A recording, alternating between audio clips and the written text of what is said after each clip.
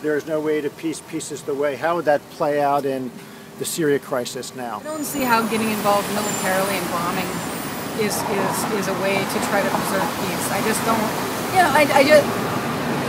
I think we take bombing and military intervention way too lightly in this country because for the most part we don't have to deal with it. We don't have to deal, I mean, look at the way the Americans reacted to 9/11.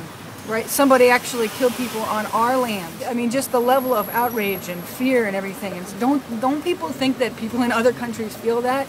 You can't just bomb. It destroys people's lives. And as I said, I'm a secular humanist. I consider human lives to be extraordinarily valuable, and I just don't see how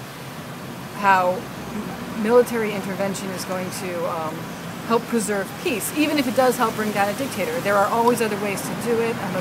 I'm a big fan of peaceful tactics of like Martin Luther King and Gandhi.